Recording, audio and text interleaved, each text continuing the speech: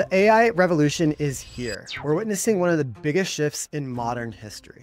AI is transforming how we work, how we make decisions, and how we understand the world through data. What used to take me hours in Excel, SQL, and Python now can just take me 60 seconds with the power of AI. Welcome to the new era of AI. In today's episode, I'm going to show you what it's like to analyze data in the AI era and how you can analyze data the lazy way by letting AI do all of the heavy lifting. So if you're listening to this, you either fall into one of two camps. One, you're already a data professional or working towards becoming one. Or two, you're not a data professional, but you deal with data every single day. You work in marketing, finance, operations, HR, product, or something similar like that. And you're drowning in spreadsheets, but not exactly sure how to extract meaningful insights from all the data. Either way, AI is your best friend. If you're in camp one and you're already a data professional, AI isn't about replacing you. It's about 10xing you. It's a tool that'll allow you to automate repetitive tasks and free up time to focus on higher level work.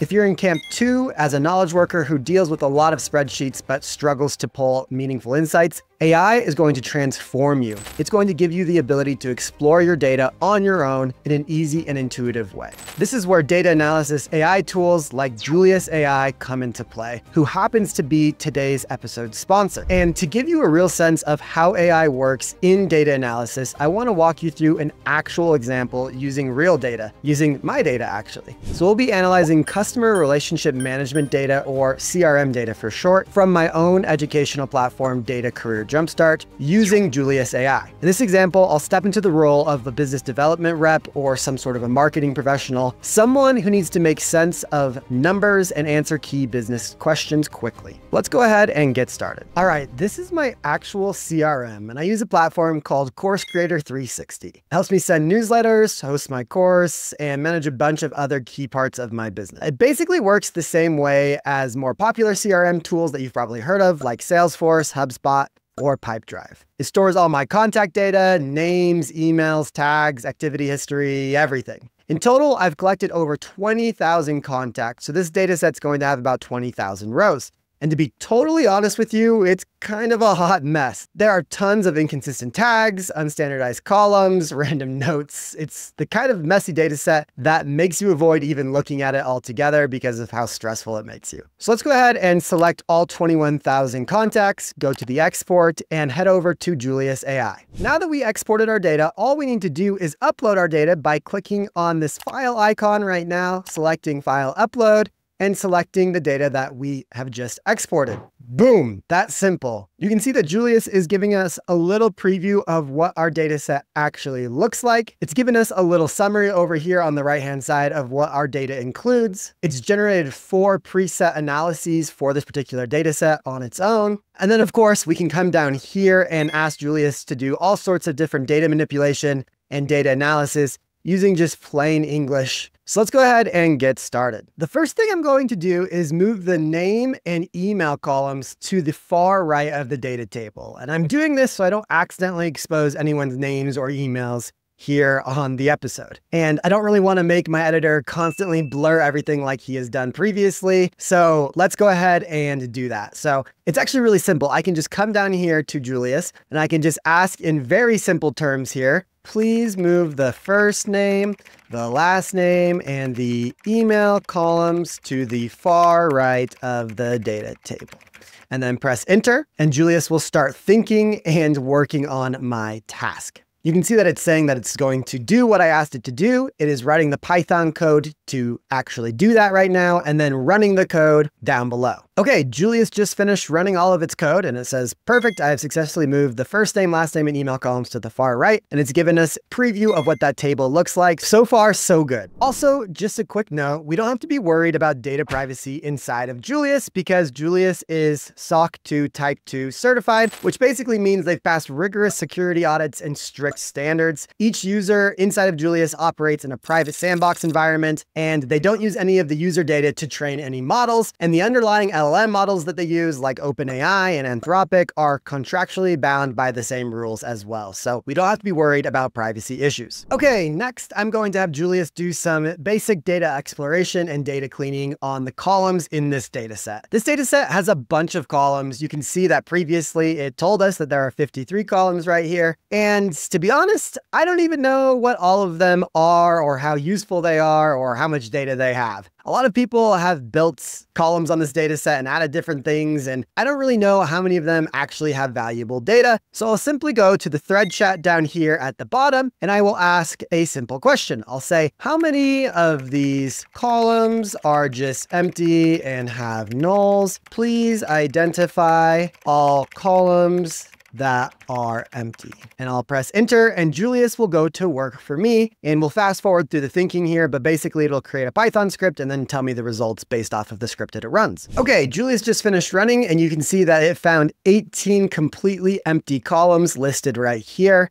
So it looks like for whatever reason, we aren't using any of these. And there is a bunch that actually only have 5% filled out as well. So it looks like there's 22 columns with substantial data in them, which we can see kind of the null percentages right here on the right-hand side. So summary, 18 columns are completely empty, 31 are nearly empty, and 22 columns have substantial data. That's great to know that really, instead of working with 51 columns or whatever it was, we only really need to be working on 22 of the columns. Okay, next, and this is a great question for the marketing team. And since I am a one-man solopreneur business, that's me. I send out a lot of emails. I send out a weekly newsletter to these 21,000 contacts, and I send a bunch of other automated sequences to people who are inside my accelerator program and people who might be interested in my different courses. One of the things that's really key to sending emails is email deliverability. And this is basically how many times do you actually get in the inbox? How many times do you get reported as spam or promotional,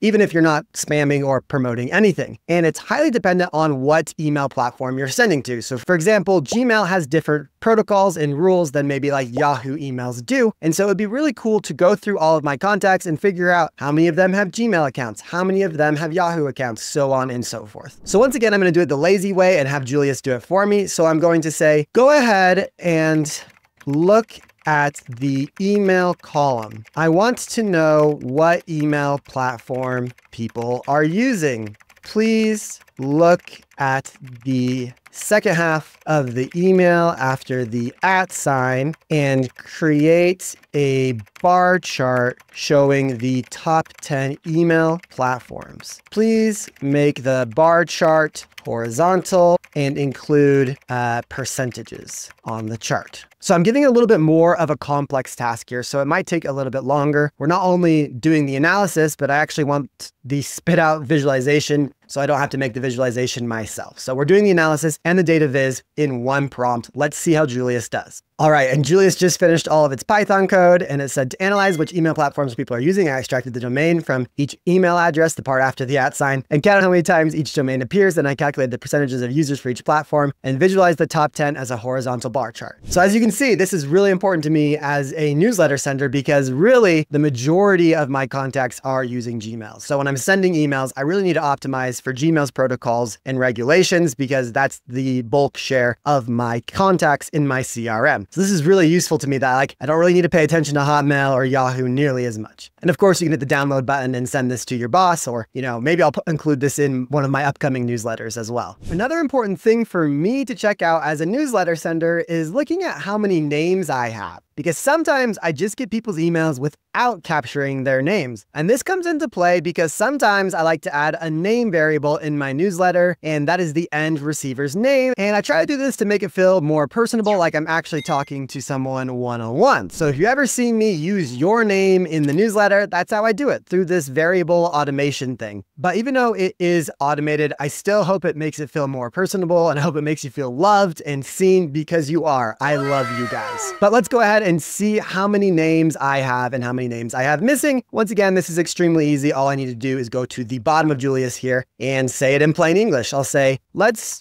do an analysis on names. I have a lot of missing names. What's the percentage? How many first name only names do I have versus full versus no names at all? Press enter, and once again, sit back, relax, grab some water. Actually, my water bottle's empty, so that was just a fake right there. And let Julius do everything for me. Boom, Julius is just finishing up right here and basically gave a breakdown for me. It looks like I have no name at 29%, and it looks like only about 48% of my contacts have a full name, and the remaining are missing. So it looks about 60% of my contacts I have names for, which is actually pretty good. That makes me feel more confident and like I should be using these personalizations more in the email than I am right now. So this is exactly how this data from the AI is going to change what I do as a business user. Like it's going to inform what decisions I make when I send these newsletters. Pretty dang cool. Now, obviously, I don't personally know all 21,000 people on my email list. That would be impossible, but I wish I knew each and every one of you. And let's go ahead and spend just like 2 minutes here to learn a little bit more about who is on my email list. Let's start by just getting to know your names. So Julius, I'm going to ask you a quick question here. Please create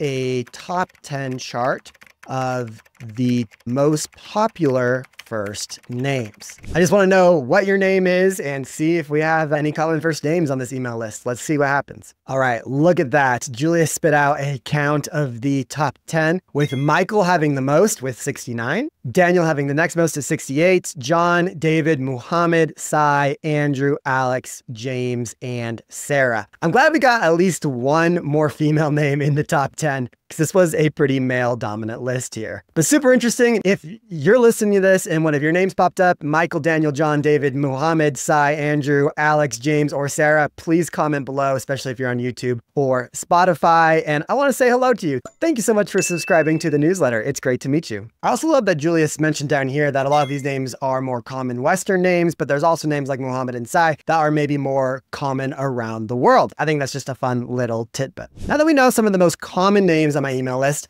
what about engagement? Because that's what we care as people who send newsletters. We're like, are you engaging with our emails? And as a data analyst, I try to run my business and my newsletter as data-driven as I possibly can. So inside of my CRM, I've set up some cool automations to try to keep track of how engaged you are with my newsletter. So basically, I give you points based on how many emails you open up from me and how many clicks you do inside of that email. And we call that metric engagement score or something similar. So let's go ahead and ask Julius down here. I want to find who is the #1 engaged person. So who is the most engaged person on my email list? Show me their first and last name, please. And I'm really curious. Once again, I'm just going to let Julius do its work. Sit back, relax, and watch this robot work for me.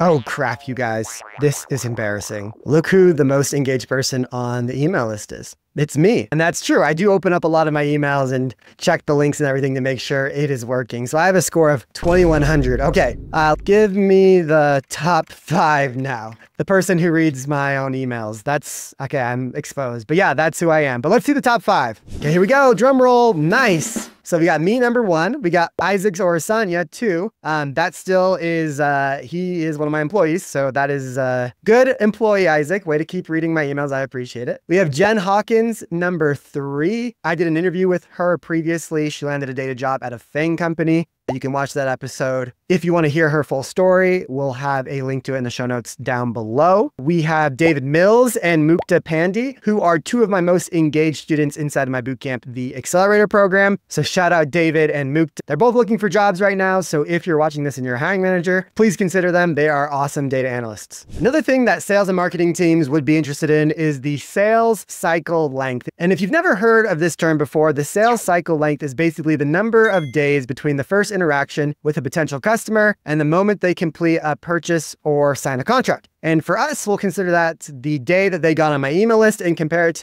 to when they actually made a purchase. So I went ahead and told Julius to compare the created date to the last purchase date. And yes, there are some spelling issues there.